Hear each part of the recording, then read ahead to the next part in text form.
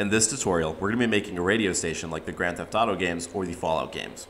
The first thing that we're going to do is set up the UI. This isn't a UI tutorial, but I'll just go through some of the basics, like setting the UI scale mode on the canvas to scale with screen size. The other thing that I'm going to do to make sure I can turn off and on my radio later is that all of the UI elements that are going to be a part of my radio will go under one game object, and I'll just name that radio. For organizational purposes, I also like to use the horizontal layer group. For this tutorial, we don't actually need these images, but they're nice to have, and they might come in handy later for your game. The things that we are going to need, however, are 2 buttons and a slider. If you want to learn more about UI, there are plenty of other tutorials on YouTube for it. Or let us know if you want us to make one. The next thing that we're going to do is create a new script, and we're going to call it Radio Station. And then we're going to drag that script onto our image here named Radio Station. And for some unnecessary reason, I'm going to make it a prefab and change its name constantly throughout this video. The point is that you should have as many of these objects as you have radio stations. The next thing that we're going to do is go back into our scripts folder, and we're going to create a new script called Radio. And we're going to put that script onto our parent game object that we called Radio earlier. And then we're going to open this script in Visual Studio. Once you're ready, we're going to create a public list of radio stations called radio stations. We're going to make another function called play radio and leave that blank for now.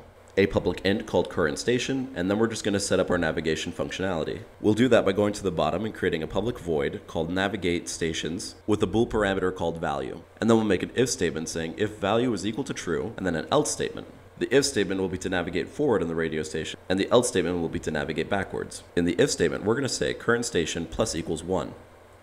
And then beneath that, we're going to make another if statement saying if current station is greater than or equal to radio stations.count. And we say greater than or equal to because list.count will count from 1 to whatever number it is, whereas the functionality we'll be using will start from 0. Anyways, in that if statement, we're going to say current station equals 0, effectively going back to the beginning of the list. In the else statement, we're going to do the reverse by saying current station minus equals 1. And then beneath that, we're going to say if current station is less than 0, then current station equals radio stations.count minus 1. Again, because our functionality starts from 0 and the count starts from 1, setting it off by 1 integer. And then at the bottom of that function, before we forget, we're just going to call our play radio function. Save that, and then we'll go into our radio station script. Once here, the 2 things that we want to set up is a public sprite called station sprite, which isn't going to be useful unless you decide to use it, so maybe you don't have to do that. And then a public audio source that's hidden in the inspector called audio source. And then just to keep our inspector clean, we're going to automatically assign it in the start function by saying audio source equals get component audio source. To make life easier, we're going to go to the top and say require component type of audio source. And now this is all the setup that we need to do for the audio source. Now the next thing that we need to do is make a public list of audio clips called station clips, and beneath that just make a list of audio clips called current station clips. The next thing that we're going to do is make a void function called shuffle radio. Then we're going to say current station clips equals station clips. Beneath that, we're going to make a list of integers called numbers taken, and we're going to make it equal to a new list of integers. The next thing that we're going to do is make a for loop of station clips. And in that for loop, we're going to say bool next equals false. And beneath that, say while next is not equal to true, then int new number equals random.range 0 to stationclips.count. And then beneath that, we're going to say if numbers taken contains new number is not equal to true, then current station clips at position I is equal to station clips at position new number. And to make sure we don't get caught in an infinity loop, we're going to say next equals true. And now we're going to set this up so the radio can swap between radio stations. We'll do that by going to the top and making an audio clip called current clip.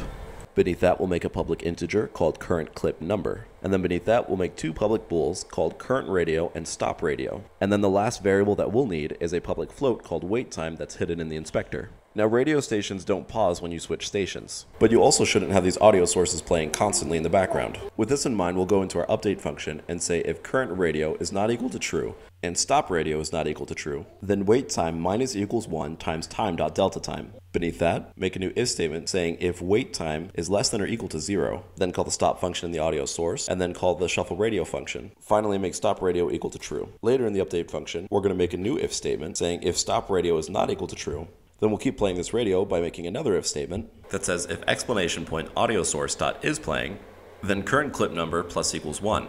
Beneath that, say if current clip number is greater than or equal to current station clips dot count, then current clip number equals 0. And you can make this better by then shuffling the clips, but I didn't think of that at the time. Beneath that, we're going to say current clip equals current station clips at position current clip number, audio source dot clip equals current clip, and then audio source dot play.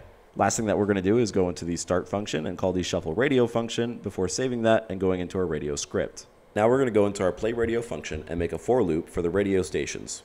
And inside of that for loop, we're going to say if I is not equal to current station, then radio stations at position I.audiosource.volume equals 0. Beneath that, we could say radio stations at position I.wait equals something like 15, which means after 15 seconds of not being on the radio, you're going to stop the radio and then shuffle it again, which is exactly what I'm going to do. But for flexibility, we're going to go up to the top and make a public float called wait before off. And then at the bottom, make it radio stations at position I.wait equals wait before off. But I'm going to make mine equal to 15 anyway. Then at the bottom of this if statement, we're going to say radio stations at position I.current radio equals false. Now outside of this for loop, or in an else statement, we're going to say radio stations at position current station dot audio source dot volume equals 1, and then radio stations at position current statement dot stop radio equals false. Finally, radio stations at current station dot current radio equals true. Make sure that for these radio station lines that they're in the same order, otherwise you might run into some problems. Now we also want to adjust the volume of our radio. So the next thing that we're going to do is go up to the top and say using unityengine.audio. Then at the top of the class, we'll make a public audio mixer called audio mixer. Then the last thing that we'll do in this script is make a public void called adjust radio volume with a float parameter called value.